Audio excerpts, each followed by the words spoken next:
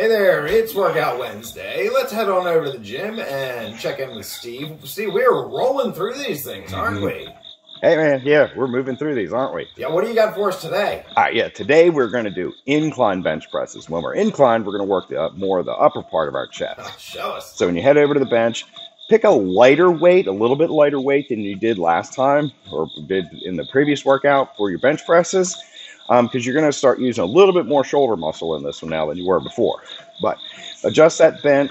This one you just kind of lift up, but adjust that bench up at about a 30 to 45 degree angle, not too steep. This one is like on notch number 2. Same thing as before when you have a seat. Put those dumbbells up on your knees, kind of roll back into it. Hold them out to your sides, not flared all the way out, and then you're just going to push straight up over your head. Slow and easy on the way down. Feel the stretch in your chest, pushing back up. Hold for a second at the top.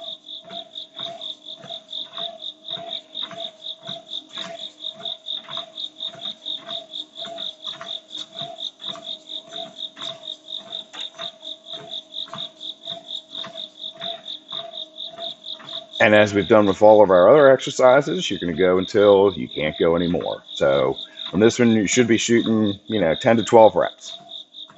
And yes, don't drop your weights. Of course we're not dropping the weights. What are we doing next time? Yeah, next time we're going to do some decline cable presses. And with the declines, you're going to hit the lower part of your chest. Decline. All right, we'll see you then. Later, dude.